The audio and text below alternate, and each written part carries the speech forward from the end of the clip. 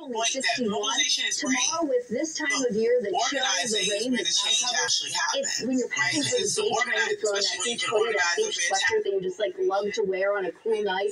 That is what you need to be reaching for tomorrow. Sunday morning, already nice, 56 degrees as we kick off the second half of our weekend.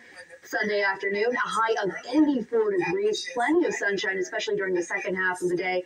The weather having a low impact on your weekend. As Doug was saying, it's not ideal for Saturday afternoon sports like soccer, yard work, better on Sunday, brunch, nice and warm on Sunday. Definitely have it outdoors. It could even be hot. Speaking of kids' sports, Doug, last weekend I was a soccer mom. Why not a soccer tot? This weekend we had something else come up. We're like, yeah, we can skip. There you go. Skip the soccer. I love this. Okay, where's the? Did you eat one already? I haven't eaten one. I haven't eaten them just yet, but I am ready to go. All right, I am ready to go. I cannot get anything on there. The hot sauce. It's always buffalo sauce, by the way, as we know as well. Yeah. This worked when we won the Stanley Cup a couple years ago, guys. We got to keep it going. We got the game tonight. We got another Caps game on Sunday. If you're heading down to that game, so 61 tomorrow with that chance of rain.